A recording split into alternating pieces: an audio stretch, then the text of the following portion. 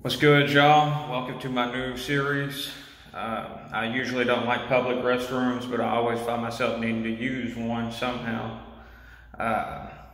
So, gonna go ahead and start our first review with Hobby Lobby's public restroom. This is in Benton, Arkansas, actually.